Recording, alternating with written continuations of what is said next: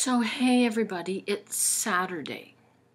And as I was thinking about what I was going to talk to you about today, I recalled a disturbing little thing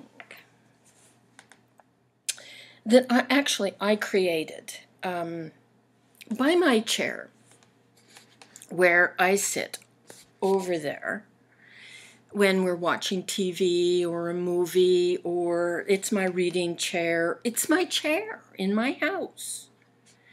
I have stuff.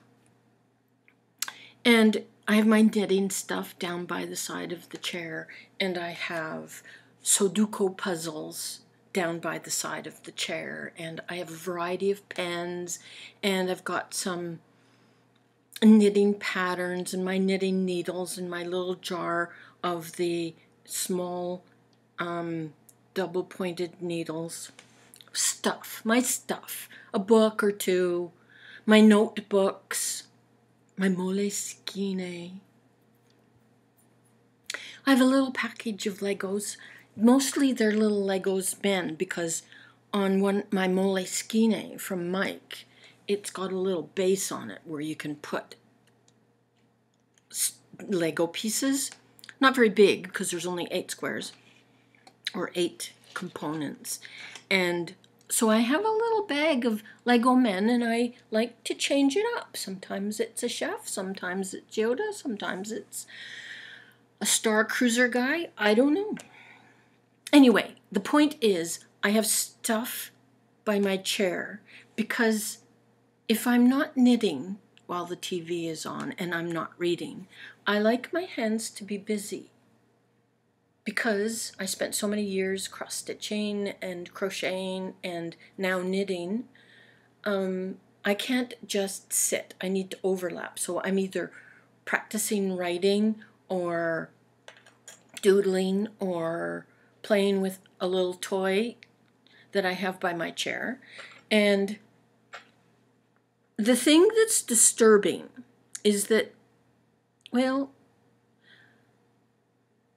you know my little tiny Yoda. I was playing with it, and here's what I created.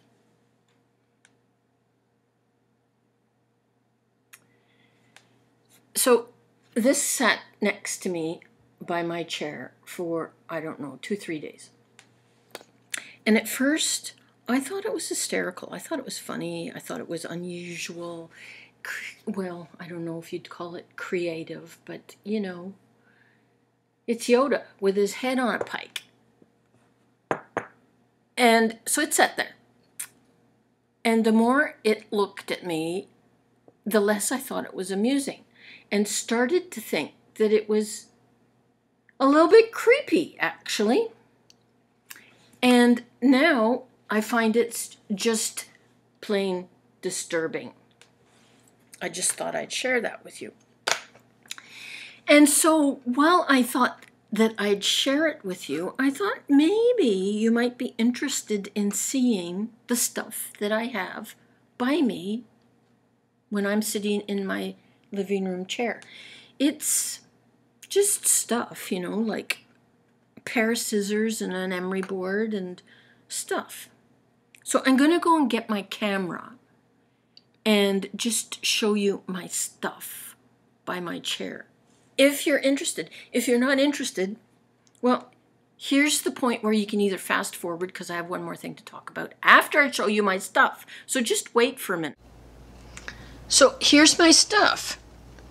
The calendar of Vienna, my little pot of needles, that thing there with the piece on it of paper, that's a calculator, some notepads, my bin of knitting stuff. And this little baggie has the Lego pieces in it, my little Lego men. I can change their hair. This is a make busy little puzzle thing. There's another one of those in here, see? Another just a click-clack thing that glows actually in the dark, that is something that I fuss with. And the Lego pieces. And you see my moleskine with the chef Lego on him. Focus a little bit better. And the butterfly is a bookmark that I use for helping me find stuff in my knitting. Another notebook right there. And all this little tray of treasures. I have an eyeglass cleaner. This is the cleaner for my MacBook. This is a fan that is like a little miracle. It actually came from Judy. Come on. See?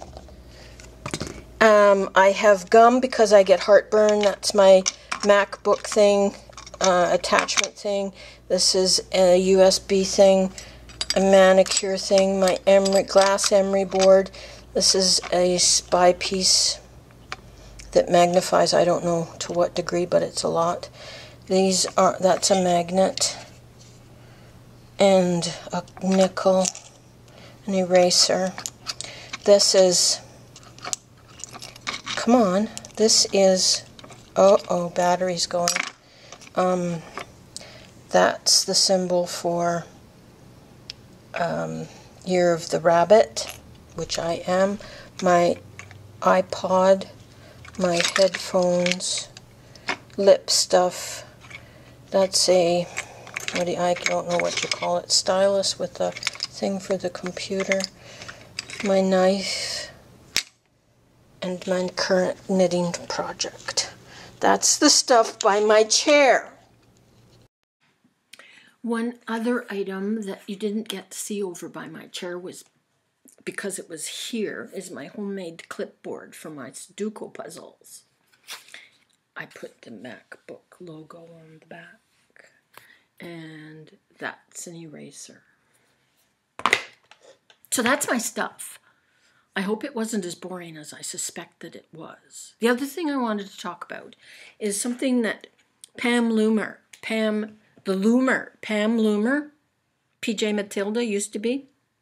I know many of you watch and listen to her as well. But she had mentioned a TV series that I remember hearing about some months ago, and I thought it would be interesting, and then promptly forgot all about it. That's why I have notebooks by my chair. I write stuff down. So anyway, she mentioned this TV show, and I remembered it, and Pat went and got the series, and I think it's only 6, and we've watched 5 of them. The series is called Last Tango in Halifax. It's a BBC series, of course made in England, and it's about an older couple. Well, they're not a couple, but an older man and woman who reconnect after 60 years. They're at 16, they sort of fell in love, and through circumstance got separated, and after 60 years they reconnect, and their families are shocked because they're getting married, blah, blah, blah. And it's the cutest little series. We have really, really enjoyed it. So thanks, Pam, for reminding me. That's it, that's all.